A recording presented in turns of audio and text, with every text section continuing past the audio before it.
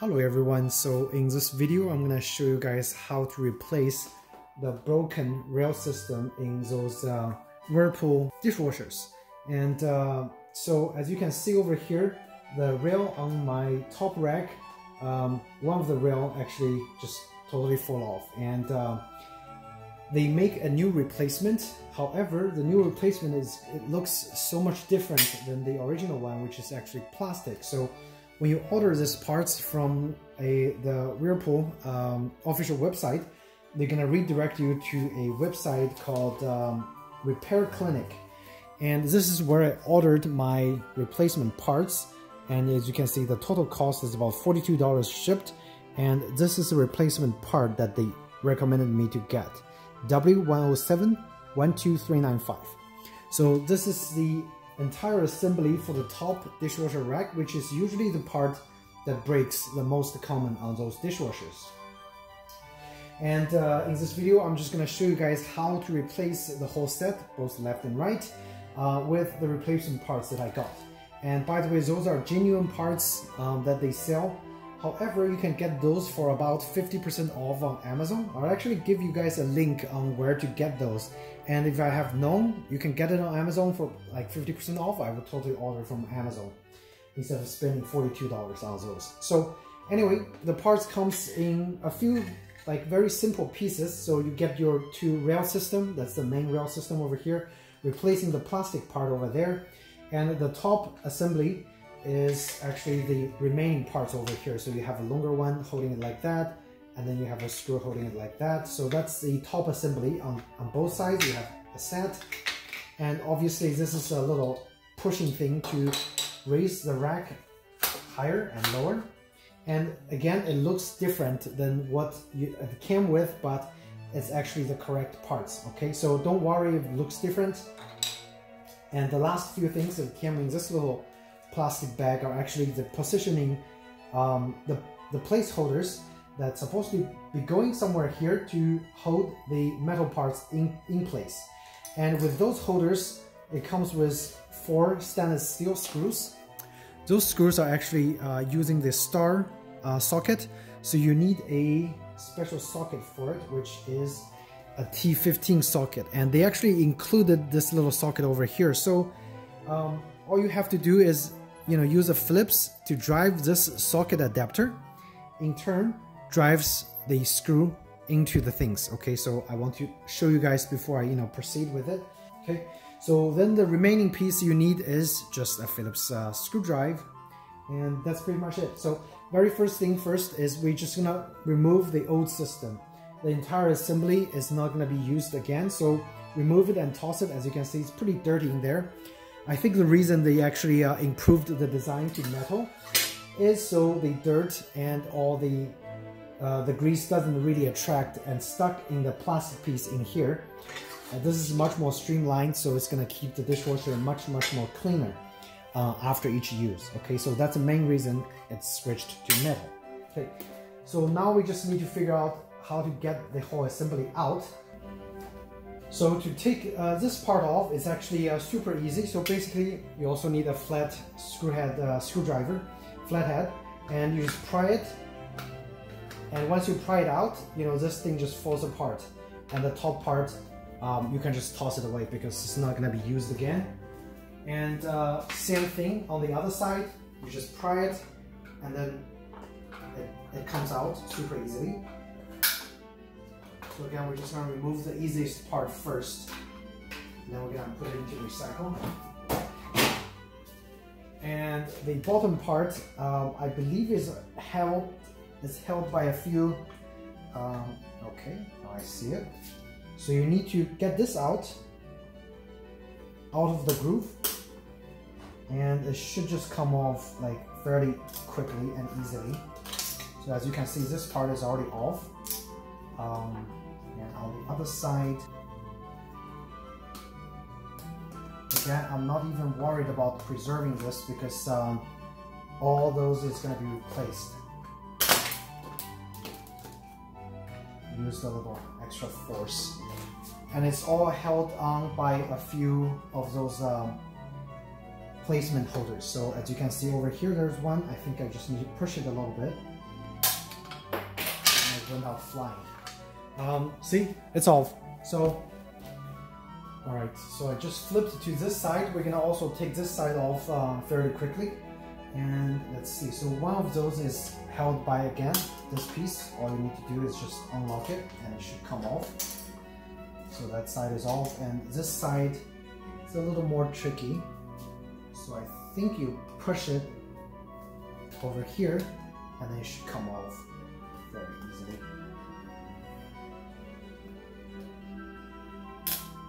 Without destroying it, of course. So, like so. And the last piece, of course, is in here that you just push and pull, and it should come off flying. Okay, so just be careful of flying pieces. Hold it right there. So it's off. Okay guys, so now we are ready to actually install the new piece, and I already have one side of the stuff kind of lined up. So you have the actuator over here. You have the thing that actually holds the actuator. It's gonna sit like that, and then you have your piece over here, which is gonna sit somewhere here. The rail sliding thing over here, and then you have two placement holders over here. So of course with two screws to secure this two hole over here. Okay.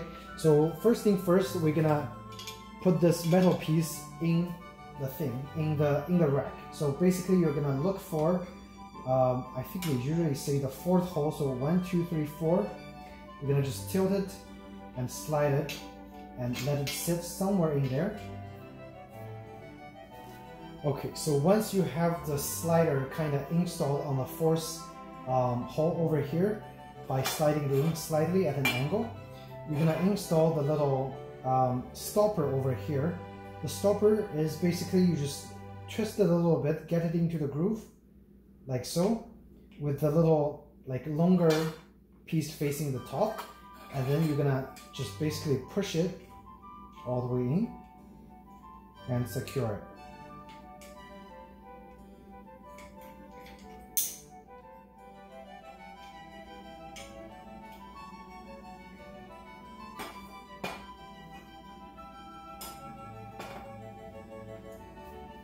Once it's secured, you're gonna install the next one. So all it does is to prevent it from falling off. So you're basically just locking it, okay?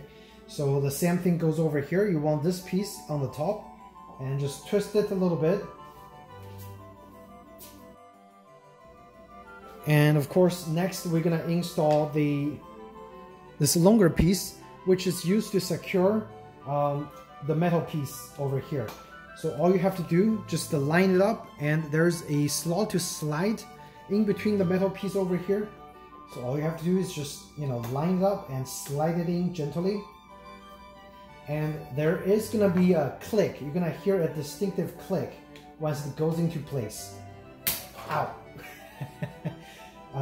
That's not the click, but you're gonna hear the clicking sound, so it locks into the place. And now we're almost done with the installation, and as you can see, it actually sits in here nicely, and you can slide it over up and down already. All right, now we're pretty much almost done with one side of the installation. So next thing to do is get the actuator in there.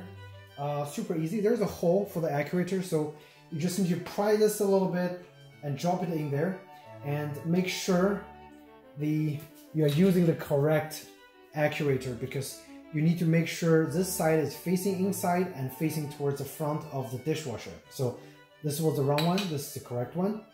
Just pry it and drop the actuator in there in the big groove. And like so. So once this is done, the very last step is just secure it with the final cover, and then put the screws on there, and then you are pretty much done. So let's see. And so one thing I didn't mention is you need to actually align. There's a groove over there to align to this wire, so you need to actually push it down a little bit to align it over there. So the actuator kind of sits a little bit below there. So just to take note, okay, you need to align it over there. Okay, that's one thing I didn't mention, but you do need that because otherwise you will not be able to put the cover on there. The cover have a tab on the top, so basically you just align the top and then align the bottom and push it in, and it's pretty much set.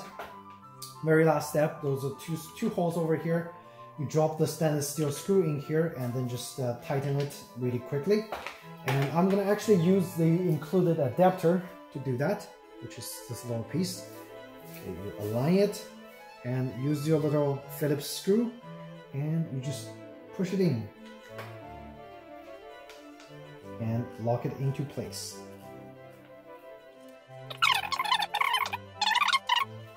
Next, I'm gonna just do the other side really quickly without stopping, and you guys can, take a overall quick look at how to install this piece fairly easily and quickly. So again, this is really not a complicated installation. You just need to know that how to take off the old piece and then install the new piece. Okay, so I'm gonna switch it over and we're gonna install on this side. And again, very similar. Count on to the fourth one. 1, 2, 3, 4. Over here.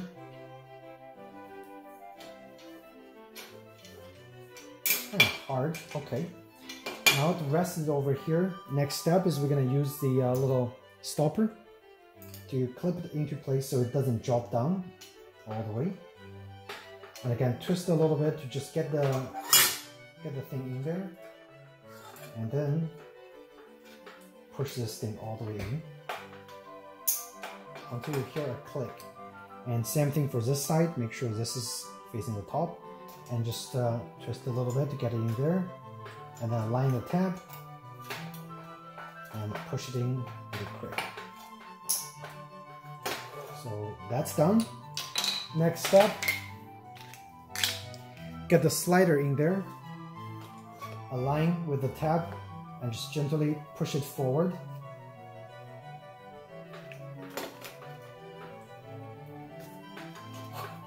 Until, again, you hear a click. And make sure you don't put your hand here, otherwise you're gonna pinch your hand, okay?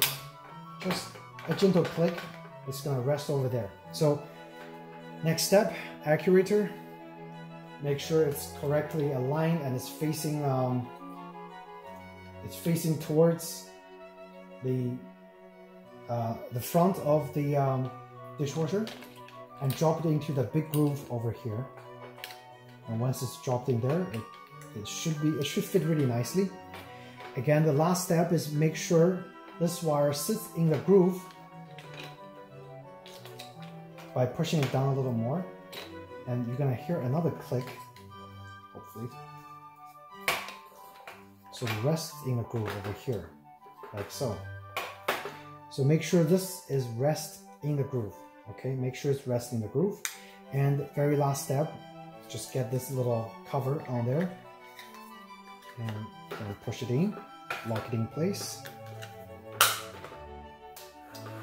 Very last step is just use the 2 screws to secure it firmly and nicely. As you can see, once you've done one side, the other side, the installation is like pretty much a breeze. There's not much technical difficulty at all. It's just a matter of, muscle memory. And of course, once you secure this, it should work really, really well. And because it's a metal piece, it doesn't attract much dirt compared to the old plastic piece. And it's actually a much simpler design, to be honest. So kudos to them for improving the design of the slider. All right, so that's pretty much it.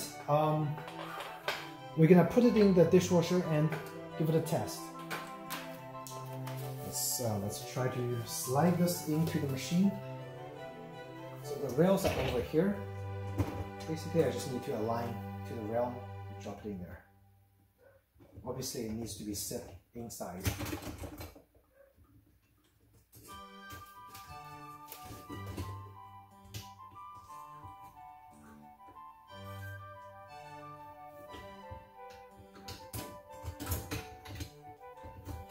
And there are 2 wheels. Make sure both wheels sit inside, okay? Alright, while we're done, we're gonna pull this out a little bit, and we're gonna actually secure the end piece so it doesn't slide out. Right, so you just push it in to lock it in place. Okay. So that way it's locked and it doesn't slide out. Okay, so we're gonna install the other side as well.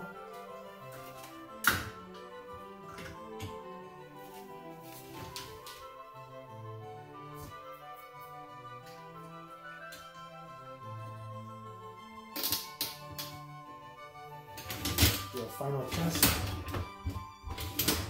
Works great, and it feels a lot more firmer. And actually works fantastic.